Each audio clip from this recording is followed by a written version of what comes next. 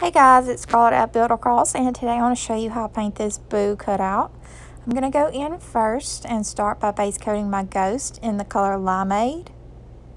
And then I'm going to go in with the amethyst for my O. And again, all the chalk paint I will be using in this video is Dixie Belle, and it is available for purchase along with the cutouts I'm using on our website, buildacross.com. I'm going in now and painting my kitty and my bat in the color black.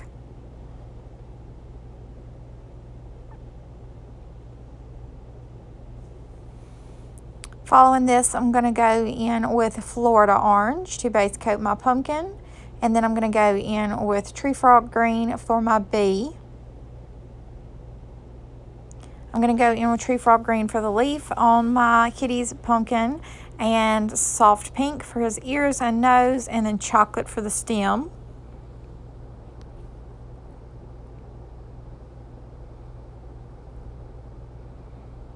I'm also going to use chocolate in that number 4 round to go in and outline my pumpkin. And I'm just going over the lines that are etched into the cutout for me right now.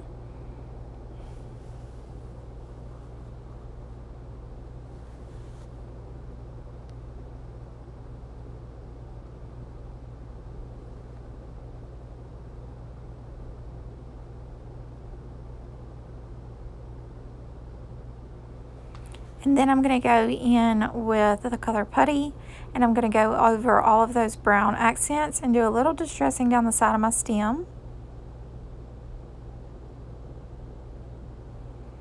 And I'm just sticking with the number 4 round for this. I'm going to go in next and just highlight my kitty cat, and I'm using the color Savannah Mist. So I'm just going over the lines that are etched into the cutout for me, and this is going to bring her face kind of to life. Whereas because it's black right now, you can't see it as well. So I'm just bringing all her details out.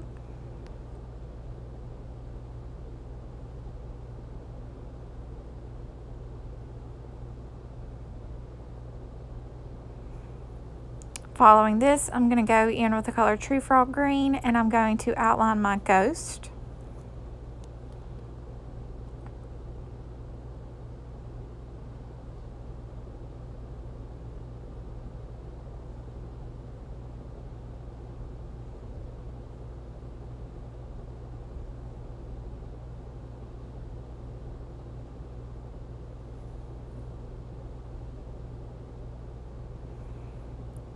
Next, I'm going to go in with Limeade to outline my O, and then Amethyst for my B, and then that will be it. I hope you guys enjoyed this video and have a great day.